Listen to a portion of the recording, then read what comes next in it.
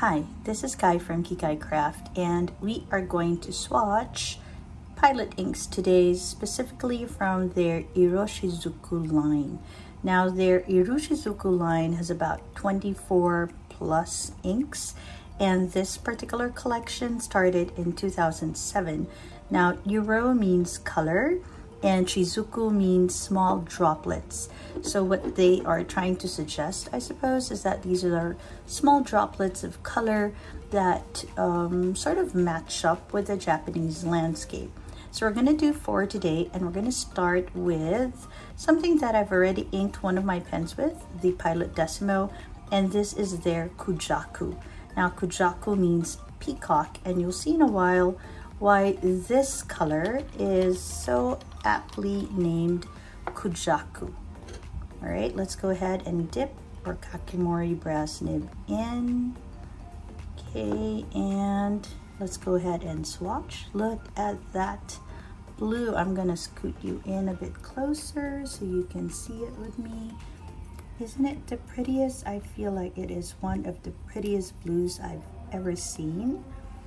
All right, now I want to write here that it is, and it's such a wet ink. This is something that I have read a lot about, how wonderfully wet this line is, and I suppose they're very good to have if you have a few drier nibs. All right, let's go ahead and write that in, and let's just swatch that pretty blue for you. Isn't it so pretty? Okay, so thin, roughly that color, and then just a little bit thicker, roughly that color.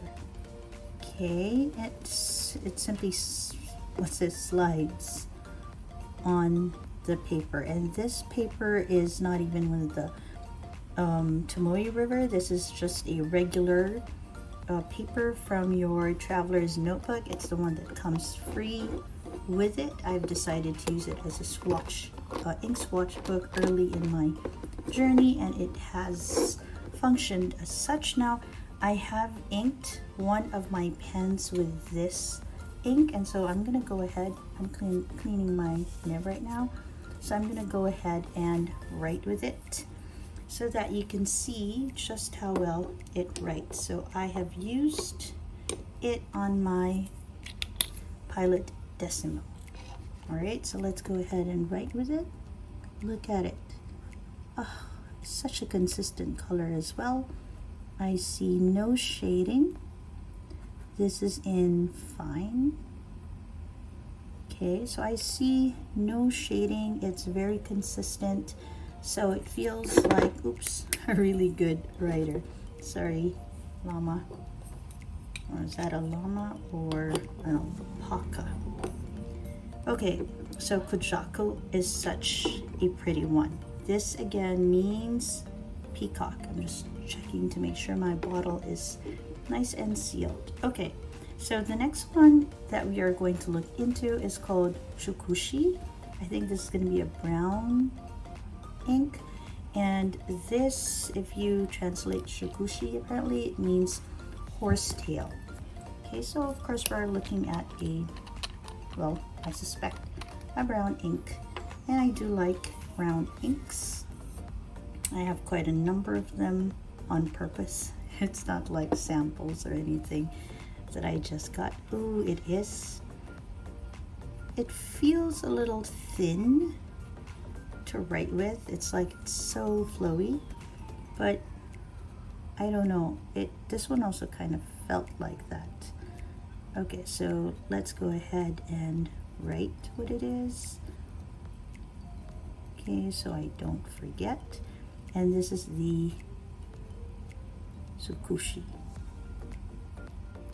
Okay, and this. Okay, let's go ahead and write. It feels so nice to write with it. It's so smooth, almost like butter. Okay, and this isn't even like fancy paper. So, oh, is this kind of brown? if it's thin enough. It's the kind of brown that kind of leans towards red. Now this one has a little bit of shading going on for it. Okay, it's not as consistent as, say, the Ku-Jaku. Although I suppose if you write with a fine nib, it's going to be more consistent than if you write with a broader nib. But as you can see right here already, there's a little bit of shading that's happening, and this part where it pooled is way darker. Unlike the Ku-Jaku, although there was also some pooling, you'll see that it is fairly consistent. Here though, you already see some of the shading that's happening. All right, let's go ahead and rinse the nib so that we can move on to the next ink. Oops, sorry about that. Okay, so the next one is going to be a blue, if I'm not mistaken. Yes, this is called the Tsuyu-kusa, and this is supposed to mean Asiatic day flower. All right, so let's see what kind of blue this will bring us. Let's dip that a bit. So far though, the inks feel quite wet and pleasant to write. Oh wow, this, okay, cat hair alert, feels very nice to write with, and it looks like your regular blue. Okay, I don't see, well right now, I don't see anything fancy except for its super smooth writing. Oops. And it feels really, really, really good to write with. I've had a few inks that felt a bit dry, and this is not one of those. Okay, oops. So let's go ahead and write exactly which one this is. Okay, and when I got this, and let's use cursive, Asiatic day flower. On the nib, it feels fantastic. I usually struggle a little bit whenever I use the brass nib to write with, but with the Iroshizuku ink, I don't feel it at all. It's just wonderful. Okay, let's just draw a little bit. Okay.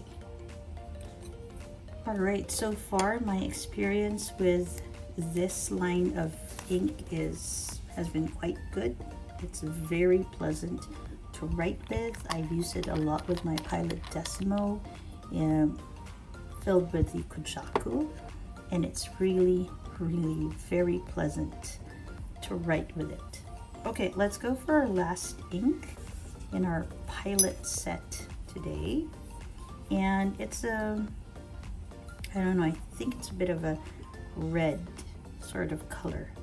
This is the Fuyu-gaki, and Fuyu-gaki means, or translates to, winter persimmon. Okay, so let's go ahead and dip our nib, and let's see how this looks on paper. Let's scoot you up. Okay, oops, make sure you can still see it clearly. All right. Ooh, it's a nice orange. Oh yeah, I remember I kind of wanted to get an orange. Again, very flowy ink. Okay, and let's go ahead and write what it is. Oh, so nice on the nib. Okay, and this is the, okay, Fuyu-gaki.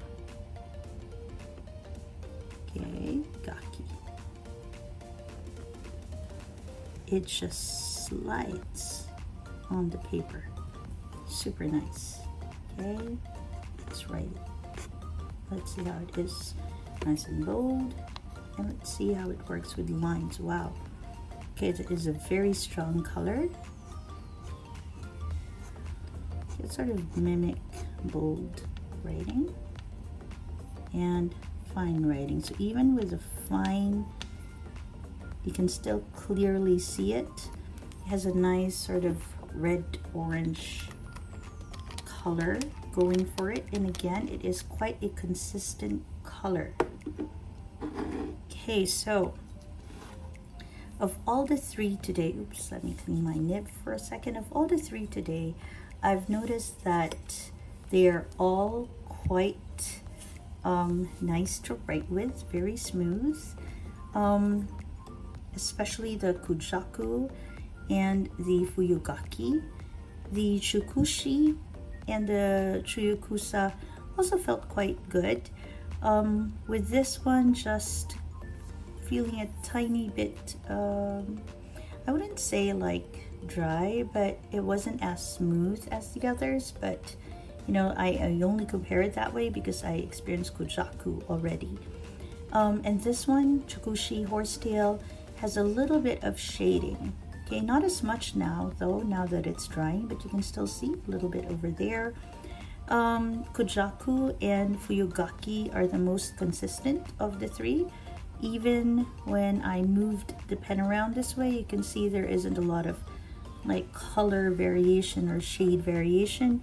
You notice that too with Fuyu-gaki, although here, when I put in quite a lot of ink, it's a tiny bit darker. I do see just a tiniest bit of shading with Tsukushi, you see that there, and also with Tsuyu-kusa. Alright, but it's not really by much. Of all the four, Tsukushi had the most shading, and you can see it right there. Okay, and so I'm a little bit happy with the collection that I got from the Iroshizuku line, the colors that I chose. Perhaps I might want to get the more purple pink one that I saw. I think it's called Yamabudo, but so far I love these colors. Ku-Jaku is such a winner for me, and it matches so well with my emerald green Pilot Decimo. It's actually inked with that, like you saw, and I think it's going to stay inked with that. Okay, so thank you very much for joining me as I went through this collection, or this selection from a bigger collection, and I hope that you join me in more ink explorations here at Kikai Crafts. This is Kai from Kikai Crafts. Have a great day or a restful evening. Bye everyone.